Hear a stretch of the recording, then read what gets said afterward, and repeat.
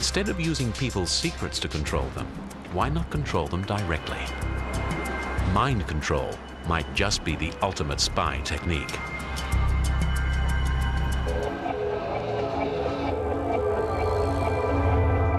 Will it ever be possible to read the thoughts and feelings of another human being? Maybe even put ideas into their head to have them do our bidding? Science is finding a way. In a strictly therapeutic context, Dr. Mark George uses magnetic stimulation to treat depression.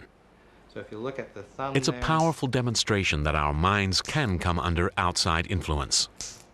It looks very promising now that we can use this by stimulating over the prefrontal cortex to influence mood both in pathologic states like depression or even in healthy controls. We can subtly cause people to be happier or sadder.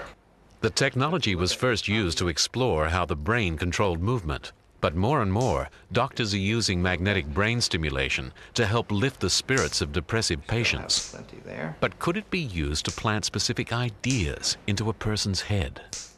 What we're doing is we are either heightening or diminishing regional activity in our brains, and our brains obviously have mechanisms to regulate moods, just as we regulate our heart rate or other things. And what we're beginning to do is to be able to use this to understand those regulatory systems and kind of push them one way or another. But what about the possibility of reading people's thoughts? Using brain imaging tools, doctors can observe the brain activity associated with specific thoughts or behaviors. It would be possible to not only read the emotional states, but perhaps to induce the emotional states by turning on or off certain regions and then also taking a picture. So although we don't have the ability right now to take a map of the brain and say whether someone's happy or sad or angry, that's not far away, I don't think.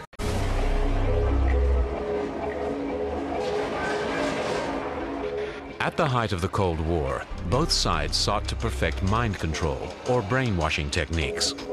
Could magnetic brain therapies and brain mapping be used to control people by tampering with their emotions or memory? Well, it's a powerful new tool that, just like nuclear reactions, can be either used to harness energy or misused for atomic bombs.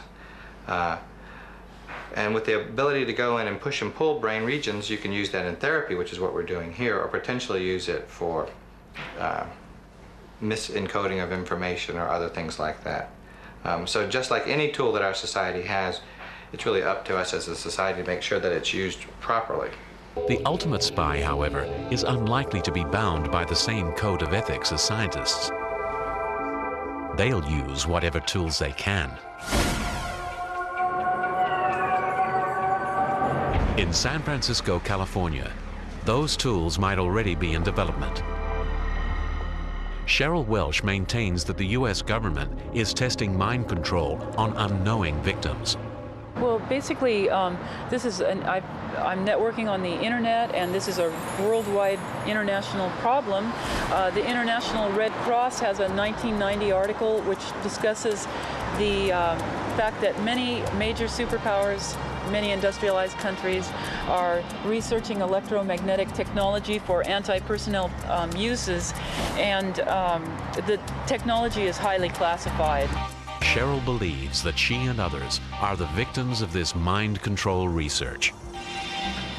Many of the victims that I network with describe hearing voices and microwave illness, where they have headaches, just generally sleep disturbances, sunburns even though it's at night, just microwave effects. Microwaves and other radio frequencies are known to affect the human body. But could they be responsible for voices in people's heads?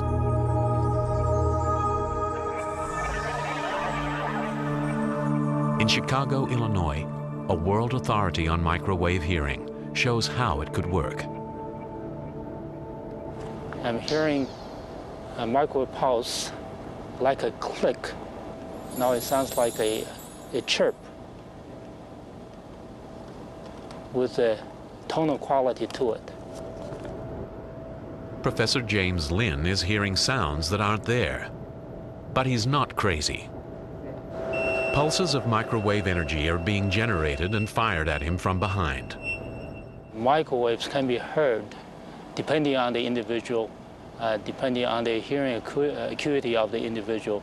Individuals with a fairly normal hearing can hear microwaves at quite a low level. The energy of the absorbed microwaves causes brain tissue to very slightly heat up and expand, causing a pressure wave to be picked up by the hearing mechanism in the inner ear.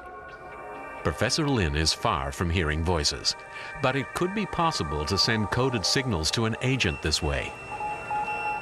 Brain is an electrical organ. It is susceptible to electrical signals. Since microwave is electrical, therefore, in principle, one could embed or encode information in the microwave signal such that it could be perceived by the brain.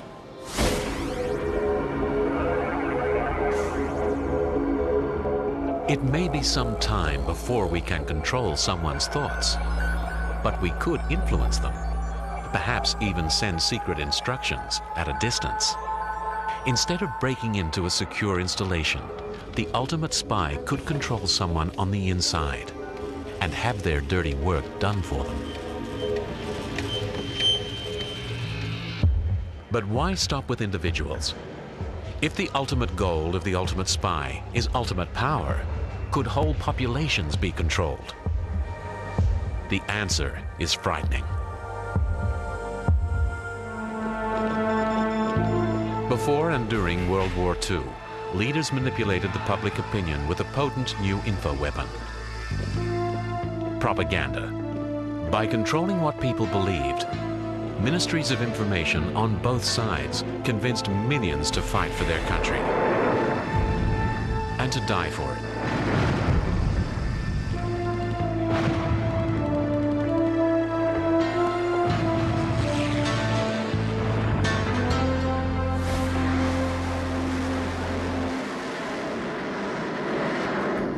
Even today, governments take pains to present information precisely to control the mood and morale of civilian populations. But they've also been seeking more direct means.